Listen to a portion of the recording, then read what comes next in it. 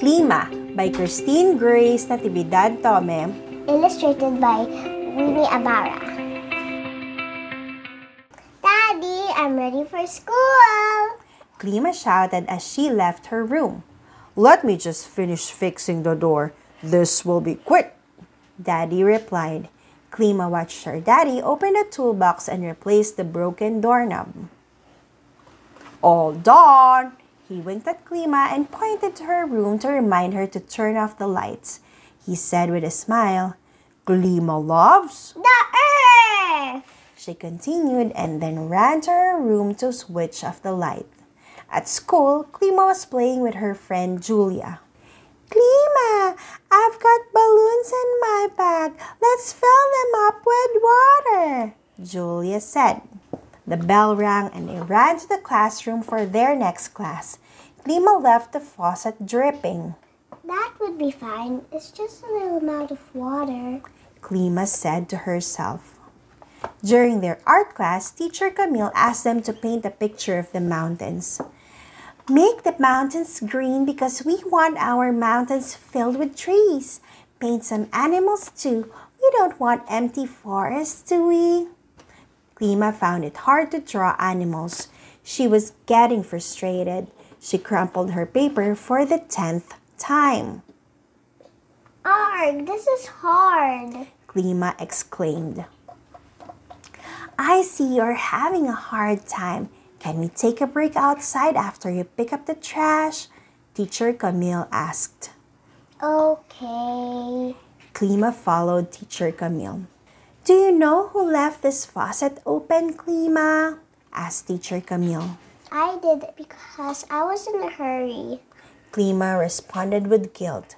Teacher Camille turned off the faucet.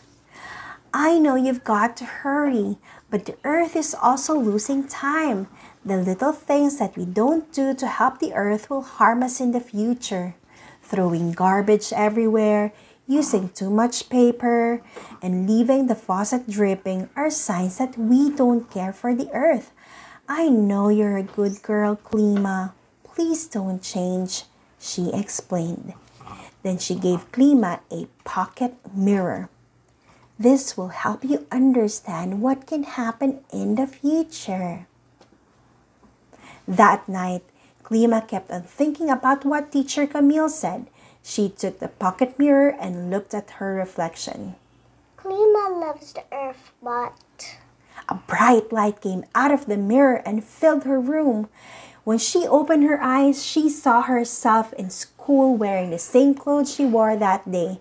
It was as if she was watching a replay of her day. She was playing water balloons with Julia, leaving the faucet drip and throwing away papers on the floor. Then she suddenly grew up into a teenager but kept doing the same things. She turned into an old lady and still did the same things over again. She noticed that as she watched herself grow older, the world around her became hotter, drier, and sadder.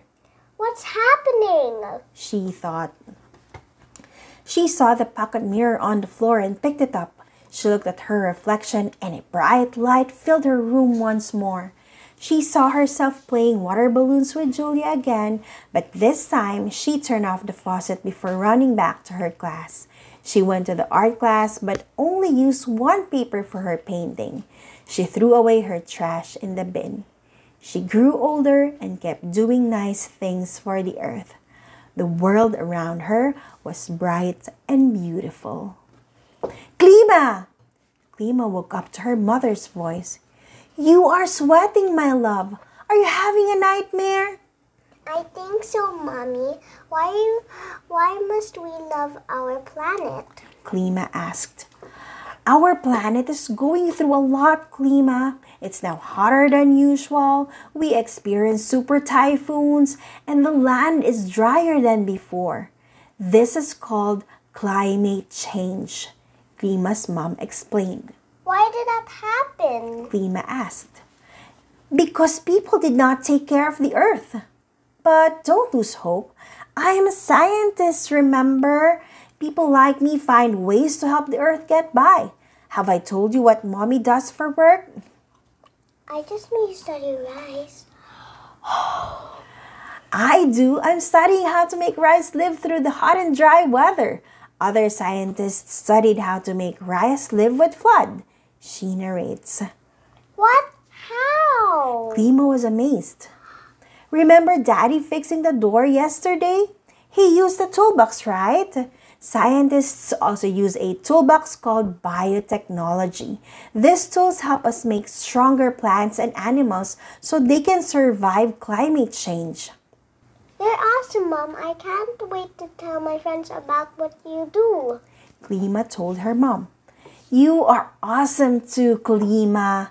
You love the earth, and if we work together, our planet will not change that much. Klima's mom kissed her on the forehead. Go back to sleep now, my love, Klima's mom said as she left the room. Klima checked her drawer and saw the pocket mirror. She closed the drawer and turned off the lamp. Klima loves the earth, she whispered and closed her eyes with a smile on her face.